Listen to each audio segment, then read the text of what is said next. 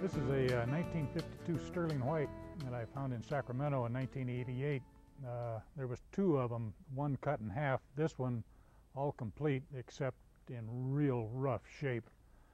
And we made a deal on them, brought them home, and started a restoration that took 4 years. A lot of body work was needed, missing parts, things had to be built like running boards and battery boxes, front bumper. The engine was stuck.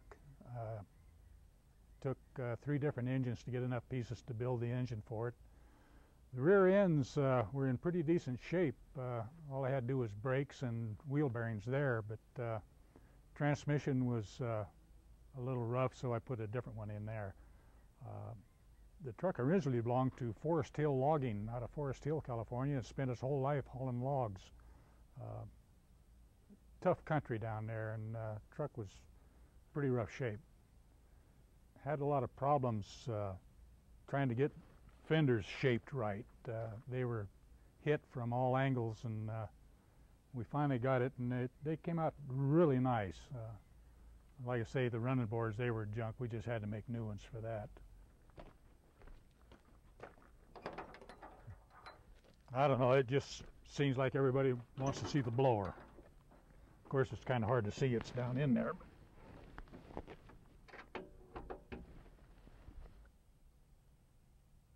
Yeah, this is a NHS supercharged 275 Cummins diesel engine.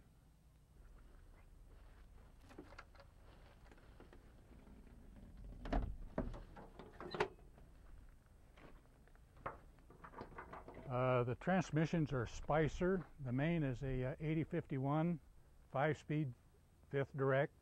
Auxiliary is a 8031 Spicer 3-speed. Sterling's kind of unique with the frame having a wood liner. It's white oak, and the original wood was in 3 pieces, sectioned off between the Brownie and then between the rear ends, and I found some nice oak that was long enough. I only have 1 section in it, and it's got a splice at the Brownie, and other than that it's all varnished, and so people can see it and really see the oak. Yeah, the rear ends are Timken worm drive model 456, which was the heavier model in the rear ends at that time. Direct drive, no power divider, so you have to match your tires to keep from tearing up the rear ends. Suspension is Timken with a page-and-page trunnion conversion.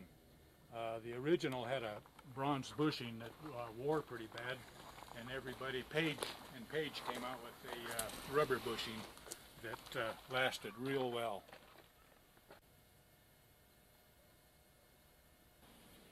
These interior colors were Sterling advertised that as driver comfort, easy on the eyes, and they stayed with these colors for many, many years. Seating was from American Seating and was brown leather.